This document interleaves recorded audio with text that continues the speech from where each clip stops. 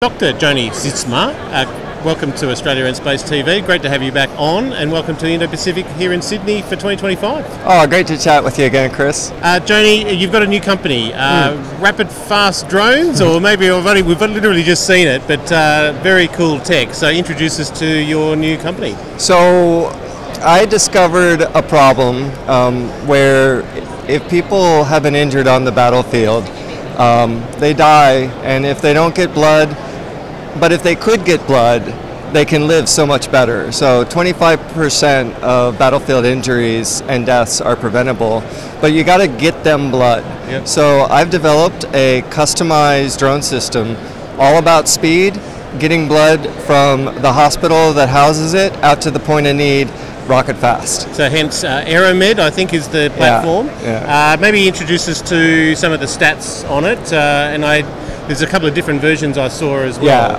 Yeah. So it's a high-speed vertical takeoff and landing tube launch drone.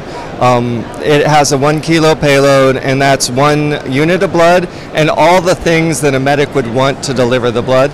And it can travel 30 kilometers in 6 minutes, which is pretty fast. The whole point is not just the drone is fast, but the loading system of the payload onto the drone is extremely fast.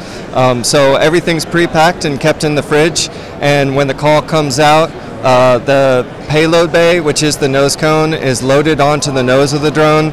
You program it, and then you send it.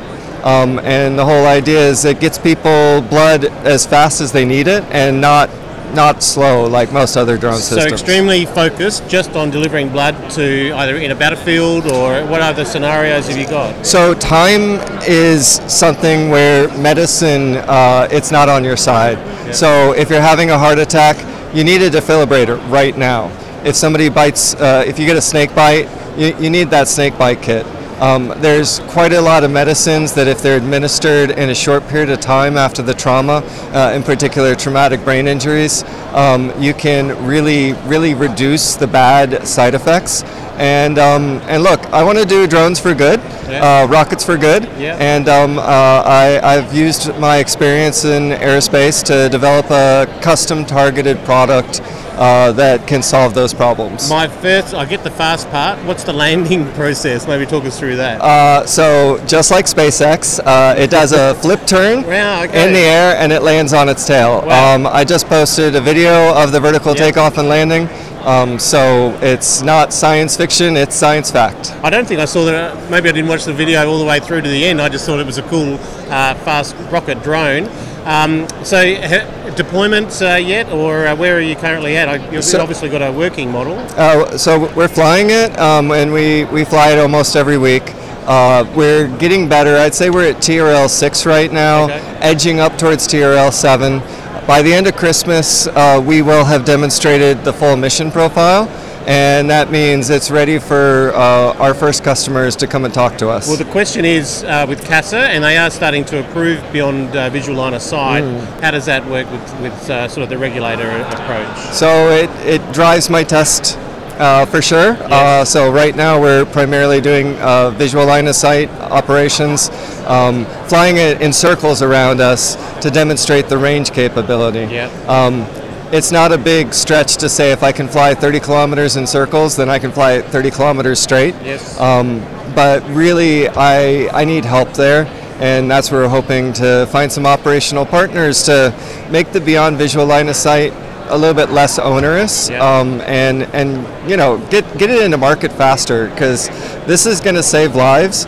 So it's the sort of thing you'd probably want to see move a bit fast. You mentioned blood, but also the other payloads, defibrillators and the like. Is that something else that's on within the business case? So absolutely. Any device or medical device? If there's injectable drugs, if there's plasma, for example, so blood and blood products, devices like a defibrillator, all of those things. Think about if you're dying, what do you need that's going to save your life? That's basically what we want to carry. Very good. And the range one more time, and we will have some video overlays of this. I'll get that from you. But the general range. What's the range? So there's actually multiple variants. The fast variant is 30 kilometers in 6 minutes. So it's going roughly 300 kilometers an hour the entire flight. So it takes off and accelerates very rapidly. Can you choose the altitude on that? Can choose the altitude, and then by adding wings to it, it has to fly slower because that's what physics makes me do. Yeah. But I can fly longer. So with the largest wing pack, we can fly 100 kilometers, but it takes about an hour.